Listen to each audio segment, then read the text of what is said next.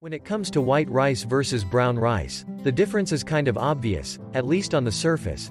But what is the actual difference between them, and why is brown rice healthier than white? Brown rice's healthful reputation can be traced to the fact that it does indeed have more nutrients.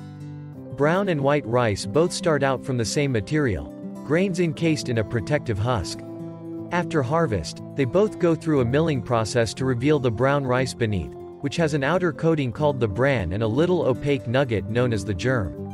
This bran is rich in fiber while the germ is loaded with B vitamins and minerals like magnesium, zinc, and iron. That bran layer doesn't just give brown rice its signature earthy taste, but also affects how it cooks.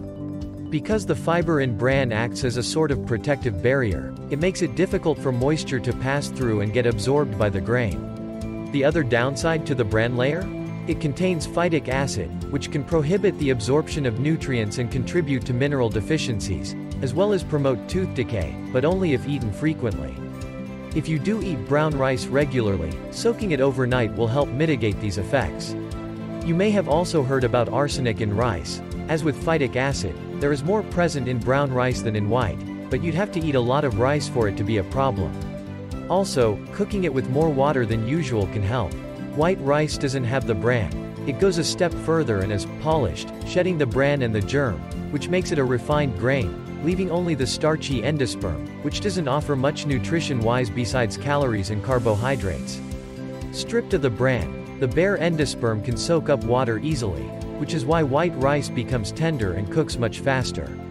If you look at our basic recipes for brown and white rice, you'll notice that white only takes about 15 minutes to cook, while brown takes up to 50 minutes, despite using more or less the same method.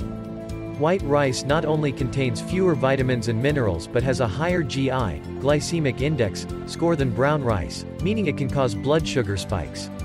If you have type 2 diabetes or are at risk of developing it, you should be careful about the amount of white rice you eat.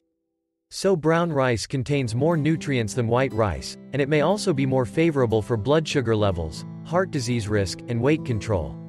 Hope you enjoyed this video. Please like and subscribe to this channel to know more about such interesting facts.